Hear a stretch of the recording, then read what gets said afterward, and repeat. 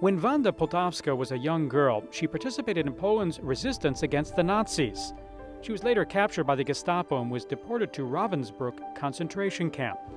That's where Adolf Hitler's personal doctor, Karl Gebhardt, subjected her to horrific medical experiments.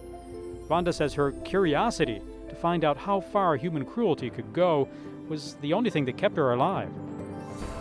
After the war, she went home completely demoralized and began searching for a priest to help her reconcile with humanity. At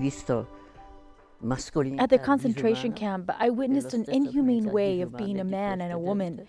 But at the same time, I also saw heroic acts. That's why I couldn't understand who is the true human person.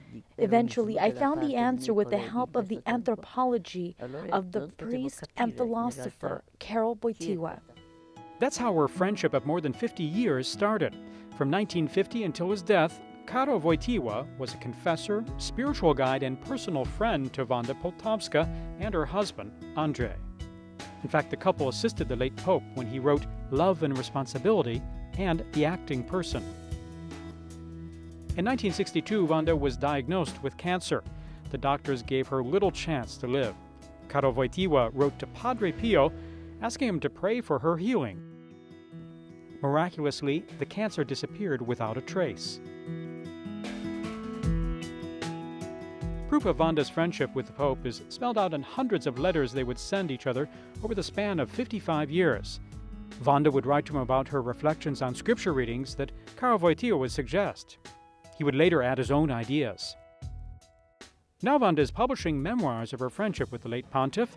In one letter, Karl Wojtyła recognizes how God had saved him from going to a concentration camp because Wanda had gone in his place. That's why he would refer to Wanda as his little sister, and he would sign the letter, Your Brother Karl.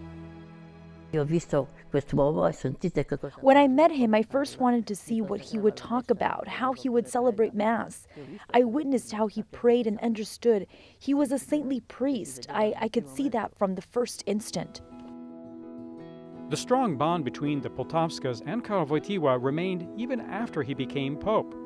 The Poltawskas would attend Christmas gatherings at the Vatican and spend time with them over the summers at Castel Gandolfo. When the Pope was sick, Wanda read books to him out loud so he could rest.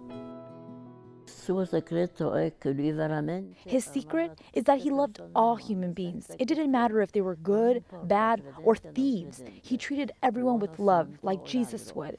He was truly a vicar of Christ on earth. Many biographies exist on John Paul II, but the profile outlined in Diario di un'amicizia, a diary of friendship, by Wanda Poltawska is special. It documents 55 years of a friendship and a new side of Karl Wojtyła, the one of a spiritual guide.